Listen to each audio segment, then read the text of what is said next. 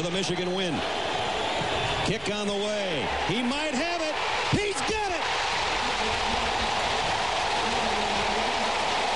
Michigan wins.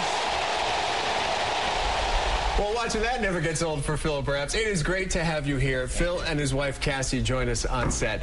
And what a phenomenal thing you've got going here. You're fighting cancer, but you're not dragged down by it. Tell us what's going on in your life. Not at all. Well, we just finished our first stem cell transplant back in April, and we have a 2-month break. I have my second stem cell transplant actually in a week. So June 21st, I go back to UMHS for my second transplant. Well, that was a phenomenal moment back in 2002 when you beat Washington. Kind of your defining moment in football. Well, it was definitely my 15 minutes of fame there, but earlier in the game I missed 2 field goals and it almost became my 15 minutes of shame.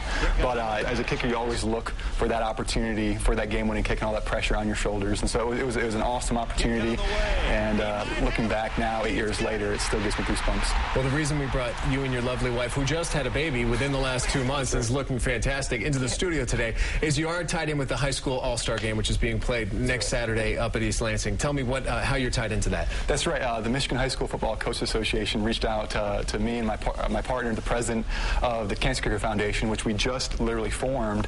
We're looking to take all the momentum that we have riding with the battle against multiple myeloma and form a nonprofit to help funnel all these resources and energy into the Cancer Kicker Foundation. So I was actually played the All-Star game back in 1999 after I finished my days at Dow High, and so I get an opportunity to go there tomorrow and talk to the players, kind of give them the dominate message, tell them what's going on in my life, and encourage them to continue to dominate.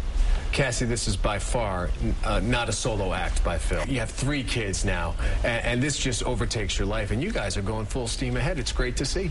It does, yeah. It takes over your life, but, you know, we just say that you deal with what's given to you, and we don't really know anything different. We just kind of plug away, and one day at a time, and, you know, we're taking things as they come. Obviously, it's a difficult diagnosis to get. Multiple myeloma is an incurable blood cancer, and that's a hard diagnosis to get before the age of 30. But, you know, our kids keep us going, and we've got tons of support, and yeah, we just one day at a time, one foot in front of the other.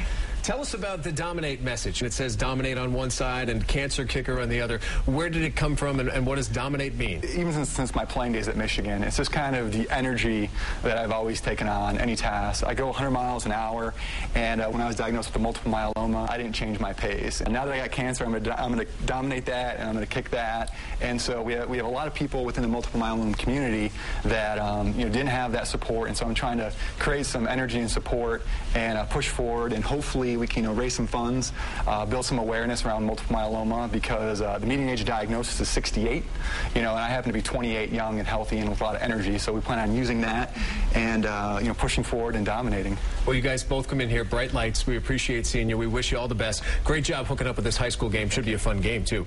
Thanks a lot for coming in tonight. Great, thank you. Here's what you need to know about the Cancer Kicker Foundation. You can visit the website, cancerkicker.org. You can also go to dominategear.com. And Phil Brabbs and his wife will be part of the All-Star game next Saturday at 3:30 at Spartan Stadium. Just a fabulous, fabulous time tonight talking about it.